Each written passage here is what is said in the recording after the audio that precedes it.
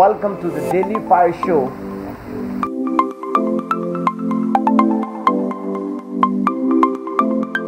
I come from Chennai, the southernmost part of India, and I been stationed in a place called Chennai for the last 30 years, working for a ministry called Disciples for Christ, and we are committed to training young people particularly, and those men and women who are involved in ministry at the grassroots level. We are into literature ministry, training, counseling, and helping people to be effective in witnessing for the Lord. So I want to we're going to talk a lot about your ministry stuff and all this. But one thing that just came to my mind, what do you really influence young people? As part of the ministry, we do concentrate and we focus on the ministry with young people, and it is really challenging. Because of the changing trends in the contemporary culture, and people wanted, things to be done and things to happen all of a sudden. But in the life of a Christian, growing in Christ does not happen overnight. It is a process. But unfortunately, whether young people or older people, we are not very patient. God has a way of taking us through stages, maybe a stage where you might call it a wilderness experience. For example, you can think about Moses. His burning bush experience when he met with God. Earlier times when he was very young, he could just kill an Egyptian, and the next moment he was trying to bring justice to his own countrymen, to his folks. But when he met God, the next 40 years, he went through a kind of a wilderness experience. He thought initially he was somebody, but when he met God and when God called him, he said, "I'm nobody, I can't even speak." But that's what will happen when you really meet with God, when you really meet with Christ. What happens? When true experience happens to a child of God, he will not count on self-esteem, his character, his ability, his capacity. Rather, he would rely on the character of Jesus. Wow, to have a godly character, seeking is very important. Because I want to say, nowadays we are going to the worldly sides. We can say, okay, I can get this, but the Bible said, seek the kingdom of righteousness, on all things will be added to you. And I think to have a godly character, we need to go for godly things, because what we see is what comes out. Yes. Yeah, wow. So sir, there is one question that is it's very question is very much needed, you can say, because whenever there is a disappointment, situation, circumstances are not good, so it's it's our choice to respond it in anger or with patience. So choice is ours. So our character is always the matter of our choice, of your choice. So be thankful and pray. That's what I have learned. In every situation, be thankful and pray to God. And because when you thank God, you're literally letting the things testify or letting the things happen for you. So what do you give to those people, or what do you have in your life experience, that when the circumstances are too weird, disappointment is too much, how to respond it? Because as for me, sometimes I responded immediately with anger. You know why? Because that's where reality I am, and I cannot pretend. So what do you want to say to those people who pretend most of the time? To be very honest, whatever you were saying, it had been very true in my own life. When I look back over the years, I had been a very impatient person, and I react with anger. When people hurt me, I respond, I react with anger, not with love. It doesn't happen just even though you follow the Lord, as we live in a world which is sinful, and the sinfulness is very much there in us, part of us, although we tend to follow Jesus Christ. We don't become sinless, but the sinfulness is there. We must be aware of our sinfulness, constantly depending on the grace of God. And without the grace of God, without the power of the Holy Spirit, it is absolutely impossible to do things on our own. I have tried many times to have self-control on my own.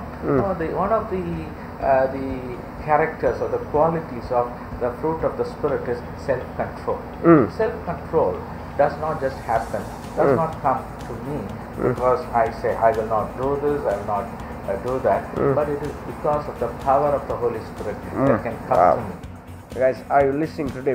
We are concerned about the character that God wants you to live in, because He has created you on His image. Amen. He has created you. If you do believe He has created you on the image, I want to say, get up and do something for His kingdom, because that's the very important thing. And I want to say, as you are working in for the young people lives, and also like as you've been the father of your own kids, like how does things work out? Like I do believe, because I spend quite time with your daughter, as she is my elder sister, and I do believe I will be meeting your son very soon by one day. So like I've seen, like she always have a concern, like for me, if people get to know me because of my parent teaching, like this man doing ministry because he got that much feedback. So I have always seen she has a concern about the character. Like she's always worried about character should be, and that's the same thing my mother always been there. Like your character should be right, because your character is the choice you made. So I want to say, like when you came to ministry, what was your character? Because when you came newly to ministry, I experienced it a lot. Like people, they gossip about you, they get against you, and even you're not in ministry, even you're just a believer. Like, so my reason was, my solution was prayer and fasting. So what you want to tell to the viewers, what was happening in your life during those times? Okay, these are challenges that any one of us would face in the initial years of ministry. Many things are not known at that point of time, where we would go, how we would train ourselves, what we would be doing.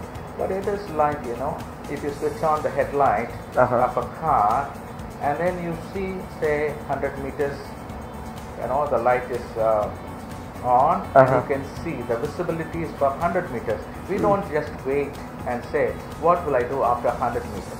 We just drive on. After 100 meters, the light just passes by, and then you could see the road further on. That's the way God takes you step by step. When I stepped out into ministry, there were many things, a lot of fears, a lot of anxiety, but I only knew that I trusted God at that moment.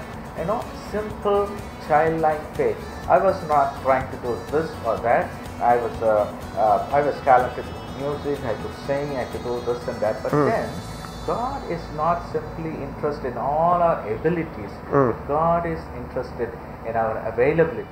God is interested in not just more than what you do, than what you are in Christ. Wow. Because listen it carefully. These are two things I would like to say.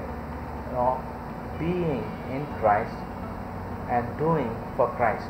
Many young people think that if by being very active, proactive, you run here and there from pillar to post, trying to do this or that, organize this or that. There's a verse particularly in the Gospel of Matthew when Jesus said, those days people will come to Him and say, Lord, I have preached, I have prophesied, I have cast out demons. Jesus would look at them and say, I know you not. I don't know you. Why?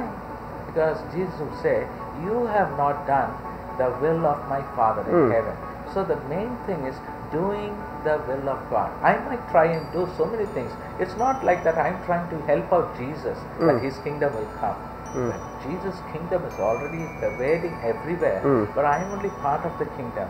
Trying along to go with Jesus, obeying, listening, learning, just being humble, and to obey Him at every cost, so that Jesus will look at me and say, well done, my faithful servant, doing what He wants me to do, than trying to do this and that, which may not be within the will of the Father. Wow, that's such an amazing thing, just a man of God said. And that is, I want to say, many people, because this is called lack of spiritual life. when they do things with outside, they are not called off, and that's called lack of spiritual life. And I experienced it when I came newly to the ministry. I was doing so many things, like I have my own testimony. Like that time I had no spiritual life. The time I got to know Word of God, the time I got to know spiritual life, the time I got to know the spending time with the Lord is very important. Like, that time I got to know I have to do this. I'm called to do this. So I think a lot of people are lacking this spiritual life, and some people they really want to grow in this spiritual life. So what do you want to give them? Because spiritual life is the main part of the character.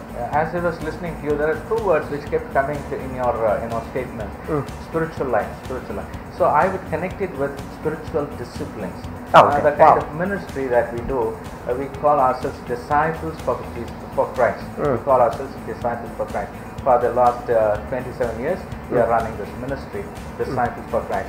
Initially, we said we want to follow Jesus. The word is disciple. The root is discipline. So I would say, in order to be a follower of Jesus Christ, you need to have the basic spiritual disciplines. You know, if I'm not a disciplined person in my body, in my mind, in my spirit, what do I think? How do I control my thought life? I cannot control my thought life, provided the Spirit of God is taking me under His control. Do I yield my life to the leading of Holy Spirit? Do I give up myself? And that's why Jesus says, if any man wants to follow me, let him deny himself, take up the cross, and follow me. You know, denying oneself is the most toughest thing. I can do this or that, but to deny myself, the ego, myself, now that should be crucified. The self must be crucified. Then Christ is formed in me, and that's where the character is developed. Wow. So sir, I request you to sing a song, because as I hear that you are doing a lot of music stuff too, so we would like to hear your voices.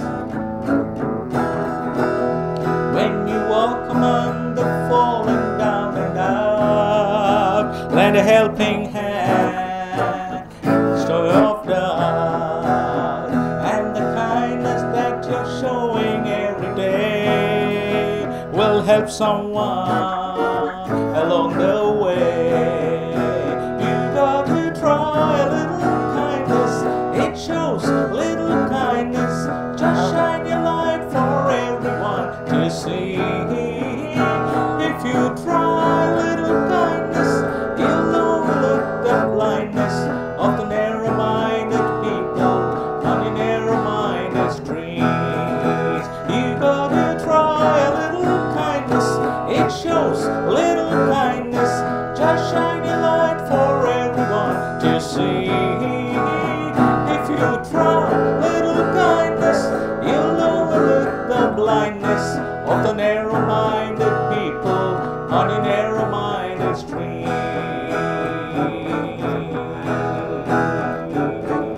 So thank you sir for coming to our show. Thank you so much, Daud, for inviting me. Yeah, and this is our prayer for the viewers.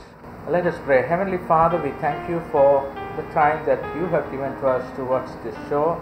And I pray for the viewers everywhere who will be watching the show. Father, the character of Jesus Christ must be seen in us, even though we may be speaking about the character. But every day we would love to see through the help, through the power of the Holy Spirit, that my nature will be replaced by the nature of Jesus Christ. That every day, even as I speak, as I sing, as I talk to people, that I will be able to reflect and radiate the love and the character of Jesus Christ. To that end, we commit each one of us and those who are watching this program. We pray, Father, that you will transform them, their character, as they look into your word, as they look into your character every day. In Jesus' precious name, we humbly pray. Amen. Amen. I want to say, when your characters be His character, then nothing can stop you from sharing Jesus to this world. People will see Jesus in you and will follow Him. So stay tuned with us. Don't forget to Like, comment, share, subscribe. Okay guys, thank you so much for watching us, and stay tuned for the next exciting episode coming up. May God bless you. you.